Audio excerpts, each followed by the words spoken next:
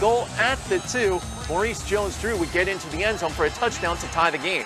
And then Josh Freeman, right before halftime with under 2 minutes to go before the half, loses the football. He was sacked by Daryl Smith. And right, we're going to get to the end of that celebration. Breeze now going to be picked off by Daryl Smith. Nice tackle. Way to finish it off, though. Forcing, yeah, absolutely. Trying to block the lights, but that's not what he did. He's indoors. It's not a valid signal. Play stood. Austin Collie was not standing after this.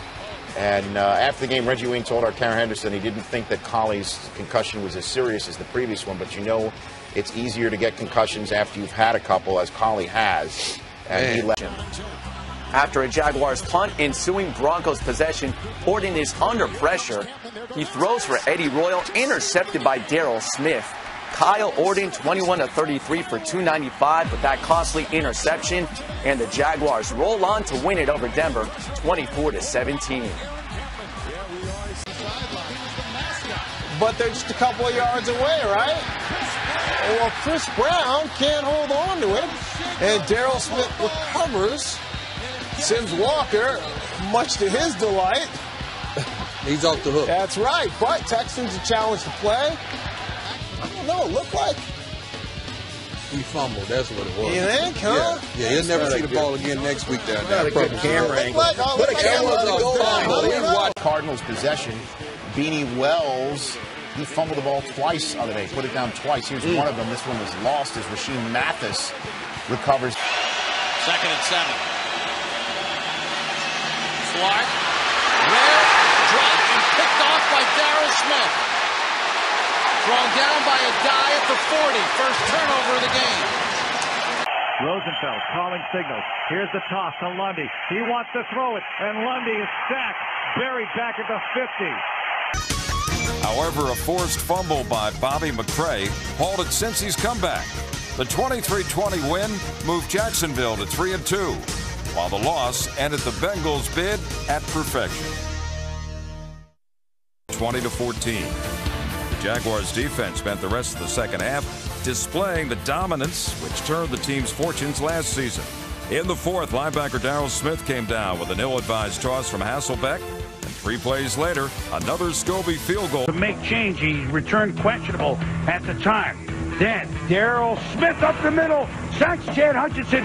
You know, Tom, as a defender, nothing better you like than getting a safety. Yeah, watch the play action right here. He comes through on the inside, curls around, and that is a safety. That's enough, because Jacksonville's Wolves, they play on D, they don't have the O. But wait a minute, did I say D? Daryl Smith.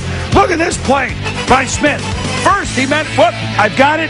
And then first they called it no interception. And then the ref said, well, on one hand, I thought that he might not have had them. But on the other hand, I looked again and he made a really good play. And so after careful thought, we ruled that Daryl Smith has come up. For help. You saw he's been let go by 2 teams already this season. Off the hands of Benjamin and intercepted by Daryl Smith.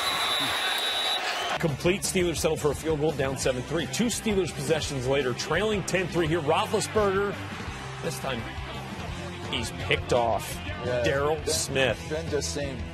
Make for Big Ben so many times recently. Maybe the left-handed spin. That's what it was, man. It's the left-handed factor. Yeah, Daryl Smith said spin or no spin. I'm getting to you here. Smith, man. He's special. No doubt about that. A couple of plays later on 2nd and 9, Roethlisberger to Justin Brown. Now that Brown, on the other hand, didn't have such a night. He's going to have a special. If you know what I know.